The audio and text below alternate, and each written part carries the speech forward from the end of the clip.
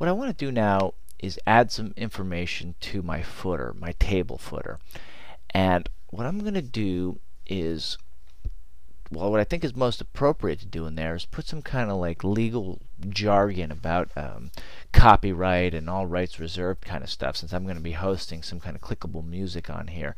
Now, I'm not worried about it because I'm just going to link to a public site that's already doing it legally, but just good practice, I guess, to put it in there, or if not good practice for life, just good practice for future designs when you're doing them for people who may be dealing with other people's copyrights. You always want to put that little warning. So I went to some website and just looked up their terms of service and got the legal jargon, and I am going to put that right in my T-foot. So here's the content that says all that stuff, whatever that is. And the first thing, I don't know what happened is, okay, the very first thing I didn't do is I didn't make this a table row. You always got to start it off with a table row, and then in there is going to be your table data, right? And my table data is that legal jargon, and then I'm going to close that out, and now I should have a nice terms of use thing going on over there. Okay, now what just happened over here?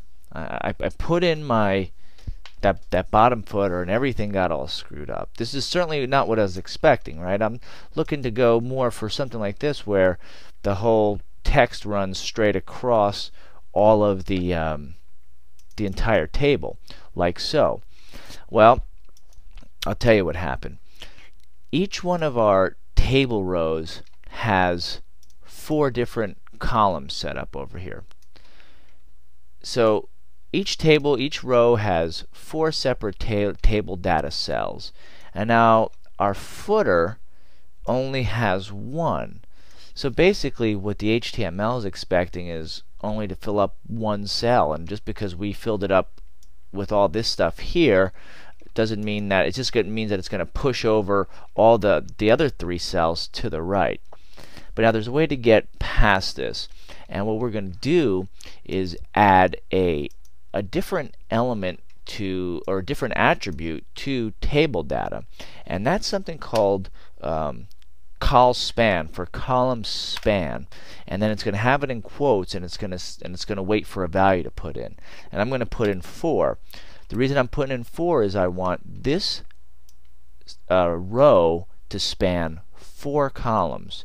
So once I go back here, as soon as I refresh, what I'm expecting to happen is to have all of this text over here span the entire table. Let's see if that's the case. Okay, exactly right. That's exactly what I was expecting.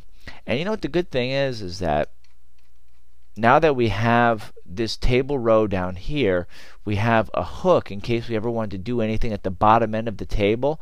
We have a hook to set in for our CSS to be able to edit that style if need be.